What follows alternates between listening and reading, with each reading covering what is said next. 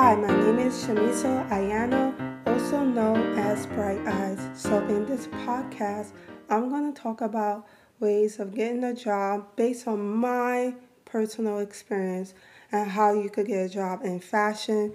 It is possible to get a job in fashion and never go to school or don't have any experience in fashion. So, I want to talk about my sister. She's a good example. She started her career in fashion. My sister didn't want to work in fashion like that. She just needed a job. So at the age of 16, she started in retail. And then when she turned 18, she worked for a store called Forever 21. And then when she started going to college, she needed a vehicle and she wanted to make a little more money. So she asked me if I know any jobs because she wanted to make a little bit more money than when she was working in retail. And because I was a graduate at FIT, and I knew how to look for work in fashion, and they also give FIT who graduate lists of jobs companies that only want people who already graduated. And also, if you did not finish school at FIT and you are taking classes, they also have job posted whether you graduate or not for outsiders who wants a job in fashion. So, um, there's a number of ways of getting work in fashions or applying for jobs in fashions besides depending on the school, but I will get into that later on. But I want to talk about my sister because her intentions was not to work in fashion. She just wanted to make some money. That's all she cared about. It's just getting a job to make some money and that's it. So she got a job in a lingerie company. They start with a W. It's a well-known lingerie company. I'm very bad with names. Sorry about that.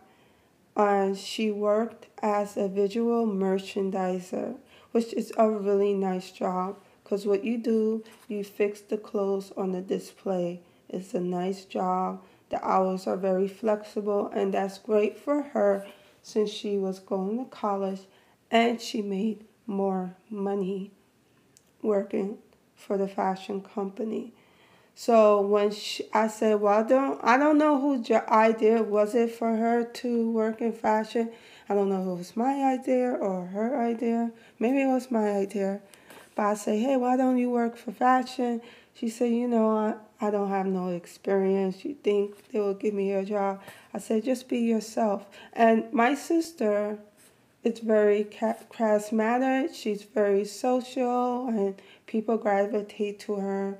She's very easily liked, and to be charismatic is something you're born with.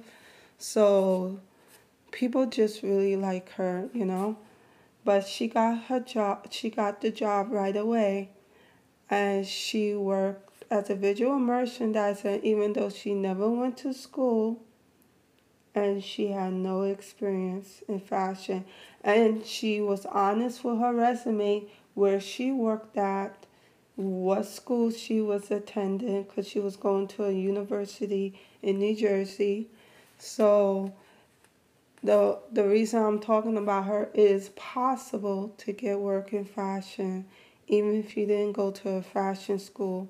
And a lot of great designers also did not go to fashion school. They were like working with a mentor who trained them. So it is possible to work for a company or a designer who could train you instead of you actually going to school. So it is possible for you to go to school. The only two fashion, I don't know if she worked at more fashion jobs. I can't remember. But I only remember these two fashion companies. One was the visual merchandising job, And the other company she worked for was a children wear company. She did not do any designing at all, but she had a tax at the job, and unfortunately, I don't remember what her job position was, but she worked for a children wear company. So, so it is possible to get work at fashion. Don't feel you have to go to school or have experience. I have also met other people in the fashion industry who never went to fashion school or who did not have the experience. They got a job because of word of mouth. So it is possible to get a job in fashion if you never went to school, if you don't have any experience. Like I say, it does not take a rocket science to do fashion. You could just train someone and they could do the job for you. Okay, I want to talk about this book. This book is called Portfolio Presentation for Fashion Designers. When I bought this book, I didn't have intentions of using it to look for work. I bought it because I wanted to improve on my presentation. My presentation was not the best, and I didn't know that until I was trying to transfer from Pratt Institute to FIT. When I spoke with a woman, and I wanted to see why she didn't think I was a good candidate to go to FIT. So they grade me based on my portfolio and my grades that I had at Pratt. So I just let them know that even though they didn't know when I was attending Pratt, I also was taking FIT classes at the same time. So I was going to two universities at the same time while I was attending school at Pratt and also at FIT. And I never told them that, because I wanted to see if I didn't think it was that big deal. I didn't think it matters, so I never told them that I took classes at FIT because I wanted to know why she didn't think I was a good candidate to get accepted. So she graded me a B minus on my portfolio, on my artwork. And that has to do, even though the sketches were really nice and well done and made, my presentation wasn't great. So when I realized that, I said I need to work on my presentation. So that's why I got that book. But it so happens not only that it helps you on your presentation, it also helps you get work in fashion, and it just shows the expectations of how to make sure your portfolio stands out, as well how to prepare for an interview or how to make your resume stand out, which I didn't really know. I just bought the book for a presentation, but I took everything from the book. I read the book from cover to cover and did everything like the book suggests I do. So, yeah, I did not get into FIT at first because of my presentation. Well, she graded me a B minus in my grades at Pratt. But I explained the situation. I say, hey, I know the grades is not that best, but I was attending at two universities at the same time. And I was going full time at Pratt Institute and FIT. And at the time, the classes were very affordable to go, so it didn't cost a lot back then to go to college. Well, Pratt was very expensive. When I started at Pratt, it was $30,000 a semester or a year, either a semester or a year. It was a lot. Back then, that was a lot. And Harvard and Yale, was charging about 40,000. I'm not sure if it's a semester or a year. I think it was a year, and that's a lot to go to those prestigious schools like Harvard and Yale and stuff. But if Pratt was 30, it was a lot. That's a lot back then. But anyhow, at the time, FIT's class was affordable. At the time, FIT class was a little over $100 per credit at that time. So I was able to afford to go to classes at FIT and go to Pratt at the same time because back then it was very affordable. But that's how I stumbled on this book, Portfolio Presentation for Fashion Designer. It's a great book. This book really helped me get interviews at fashions, to get jobs at fashion. You know, I wouldn't got any work in fashion if it wasn't for this book. Really, I wouldn't. I probably would have got one or two jobs, but it would have been very difficult for me to get my foot in the door or to have doors open without this book. Seriously. Okay, so I want to also talk about where you can find jobs in fashion. You could look for jobs in fashion with a magazine called WWD or a news article that talks about fashion. It stands for Women's Wear Daily. Another website where you can find jobs in fashion is Credlix, which is very old, but it still works.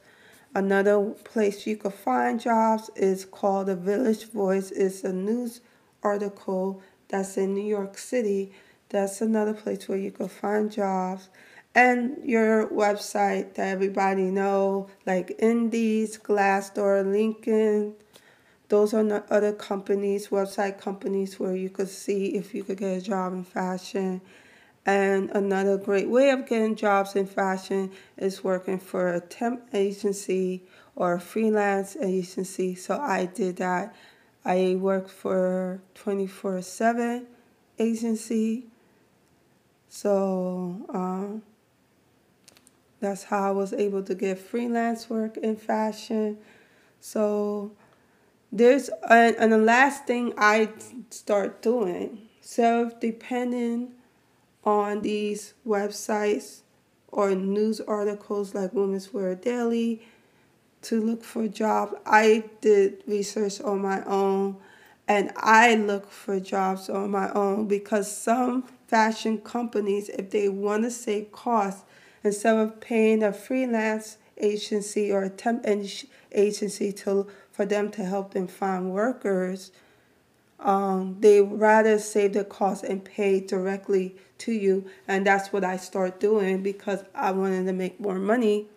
So if I could do the work of trying to get the job on my own, working temporarily at these fashion companies, then they will pay me more instead of me getting paid by my freelance agency. So that's another way. Sometimes these companies, they're looking for people to do temp jobs, but, they don't want to pay the freelancers just to cut back on costs, So that's another way of getting work in fashion. So that's pretty much it. I just want to explain that to y'all. Y'all can still get jobs in fashion, whether you go to school or not. If you go to school, it'd be a lot easier because fashion companies do list jobs at universities. But it's possible to not go to school as well and look for a mentor to help train you in fashion or to go on your own is possible. My sister did it and she worked in the fashion industry and then she moved on. She got a job in the city and now she's a nurse. She's a RN now. She had no plans of being a nurse, but she just follow the money. That's all she care about. So basically, yeah, you could get a job, whether you go to school or not, in fashion. They prefer if you did go to school so you have some foundation. But like I say, it doesn't take a rocket science to learn how to do fashion, so it's possible to work in fashion with or without experience, whether you went to a fashion school or not. Okay, so I'm gonna end the blog